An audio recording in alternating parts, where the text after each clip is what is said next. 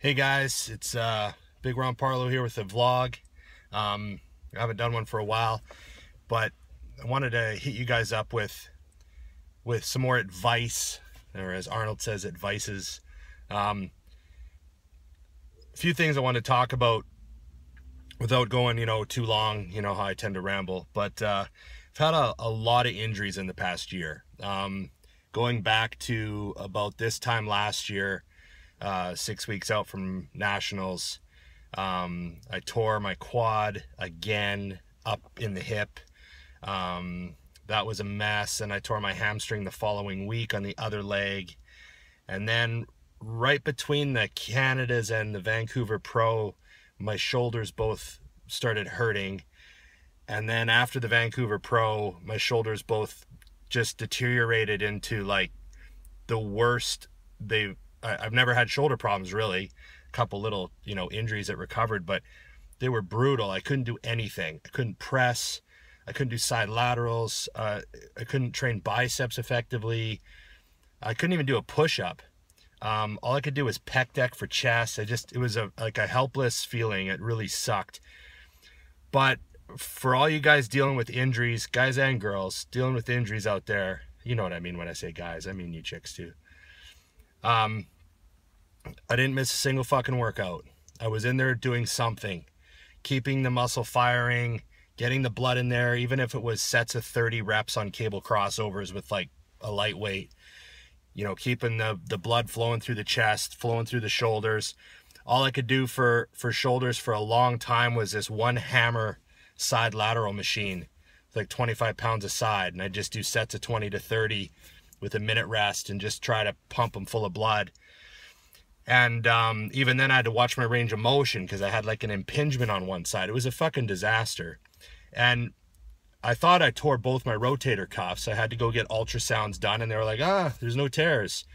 You're just really inflamed, and there's a lot of, problems in there. You just got to let it calm down. So I did that all winter long, man. I couldn't press anything. I couldn't even press 2 plates on a hammer machine. That's how fucking bad they were. Top that off with my knee acting up here and there, which is like an old injury. I had like a brutal off season. But by getting in the gym and still filling the muscle with blood and still staying on top of my nutrition and not missing workouts and still keeping the muscle firing and functional, I was still over 300 pounds. I was still 305 at one point, 310 even, with no pressing for chest or shoulders and limited exercises for biceps. And, it was another learning experience.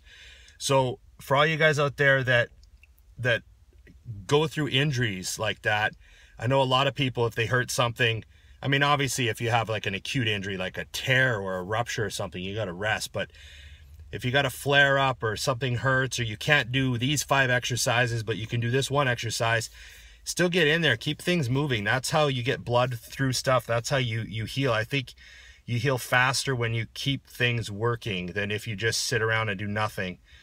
There was a lot of, stretching and a lot of passive movement and keeping the range of motion in there. And, lo and behold, after getting a lot of active release and Graston and shockwave therapy done, all of a sudden both my shoulders just cleared up. And I'm back to pressing heavy dumbbells on the incline. I'm back to doing hammer machines. I even did some barbell inclines the other day. Side laterals with dumbbells now. I'm training biceps, almost unlimited exercises. And, it comes back fast if you keep it active while you're hurt, If I would have just completely quit training chest and shoulders, then maybe I'd be, 6 months behind the 8 ball right now. But I kept things moving and kept them active. So my advice to you guys is to keep movements in there. Keep the muscle firing. One thing I used to do when I was younger is, like, let's say I hurt myself squatting. Then I would just take squats out of my program for a while until I was better, and then I'd put them back in. But when you do that, you have to like relearn the movement all over again. If you haven't squatted for 4 or 5 months and you put squats back in, all of a sudden you're back to kind of, you know, being uncomfortable again under the bar, and your chest is a little tight and you can't get in there right. And then you feel awkward, you're leaning forward, you got to get the movement back. What I should have done, looking back, is let's say you got hurt on squats. After you do whatever leg workout you can do, just get an empty bar on your back and at least do the movement, because then your body doesn't forget the movement. It's neurological adaptation. It's just like when you learn a song on guitar, your fingers know where to go, and if you stop playing for a year, all of a sudden you suck. It's the same thing. So, you know, if you want to be good at an exercise, or you think an exercise is key to your physique, and for some reason you're hurt, try to keep that exercise in, even if it's with no weight, even if it's just the movement. I think that will lead to a much faster recovery, and, you know, getting back at the heavy shit, you know, a lot quicker. So I've had a lot of aches and pains and tweaks and injuries, so I'm just trying to help you guys out. So stay focused, stay positive. Things will heal, man. Things heal. Your body's an amazing thing. You know, I thought I needed surgery on both my shoulders at one point in like October. I thought, fuck, this is it. Is this how it ends? Both my shoulders go.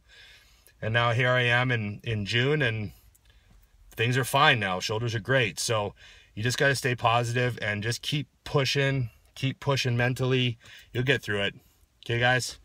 Train safe, train like hell.